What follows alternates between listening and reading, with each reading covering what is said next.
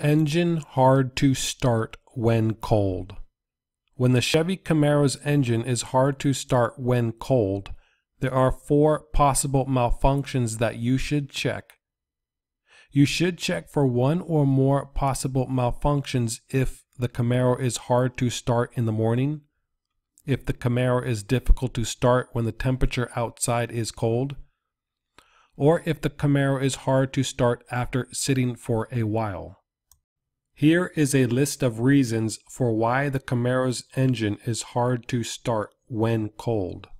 Number 1, battery discharged or low.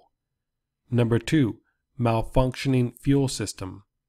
Number 3, faulty coolant temperature sensor or intake air temperature sensor. Number 4, problem with the ignition system. Hope you found this video helpful, and leave a comment below if you need additional help, and don't forget to hit the like button.